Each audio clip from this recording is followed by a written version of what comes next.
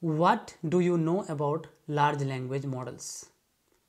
This was a very generic question asked to one of the person I am mentoring in a recent interview.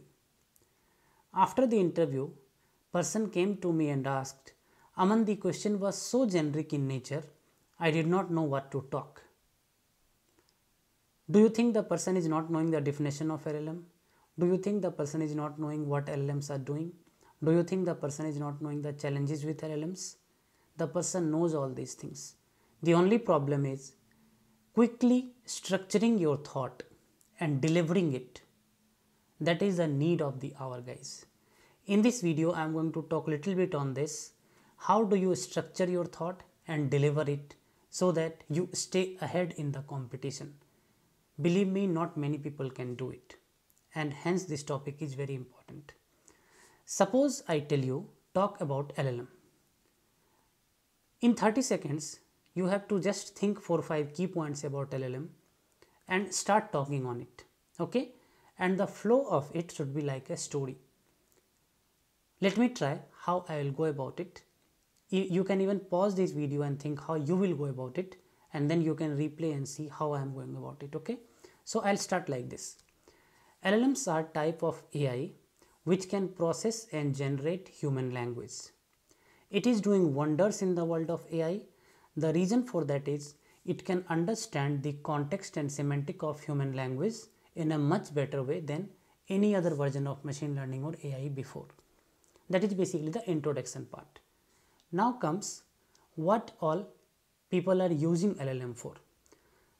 There are various applications of LLM in different platforms, different forms. Wherever we need a human conversation kind of stuff, there we can use LLM. To give some examples, it can be a chatbot, it can be a Q&A system, it can be a self-help portal, it can be a feedback form, it can be any kind of customer satisfaction survey. All these places we can use LLM to replace human intervention. Okay, very simple.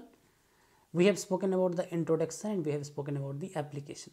Now let's talk about little technical. How do you evaluate the accuracy of LLM, or how do you know that your model is doing good or not doing good? Okay, so we will go like, traditionally evaluating a supervised machine learning use cases have been easy because we know what to measure, we know against what to measure. In the world of LLM, there is a new challenge because this is a world of generation of text or generation of language, right? More part of it is generative AI. So there are new concepts in the world of AI to evaluate a LLM model. Some of these are perplexity, which is if it's lower, your LLM model is good. Blue score, if it is higher, your LLM model is good.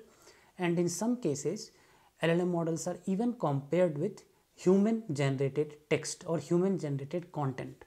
So on one hand, you have machine generated output, on other hand, you have human generated output. You compare both and see how good your model is doing. This is about the performance part, evaluation part.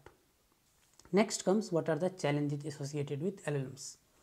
We can simply start talking about basic challenges. For example, training LLM is quite expensive in terms of resources, resource intensive.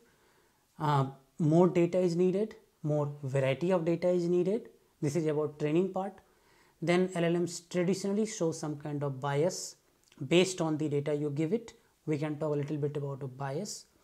LLMs also, we have to see the ethical part of LLM. Whatever content we are generating, if it is ethically right, that part we can talk about 30 seconds. And then we can talk about a little bit about how do you ensure that in LLM we are talking about difficulties of building the model, right? So how do you ensure that whatever data you are feeding to the machine and whatever output you are generating for the consumption to the end user, right? How do you ensure that this entire flow is properly regulated? Regulatory part I am talking about here. Okay, so these are certain challenges around LLMs. Now last but not the least, we can just talk about the future of LLMs, some of the new advancements in the LLMs, and how the interaction between human and machine is going to be get smoother and smoother going forward with the help of large language models. Okay, Believe me guys, I have just spent 2-3 minutes before this video to structure this, okay, and then I'm able to tell you 5 points in a story wise flow.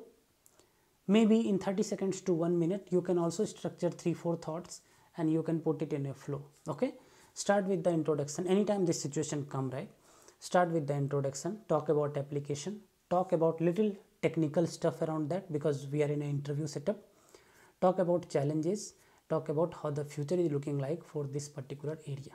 Okay, so this is one of the must to have skill guys, how to structure your thought and talk around something. Don't be like that guy who knew things but he could not structure it in less time and talk about it. Okay, I hope you got the message from the video guys. See you all in the next video. Wherever you are, stay safe and take care.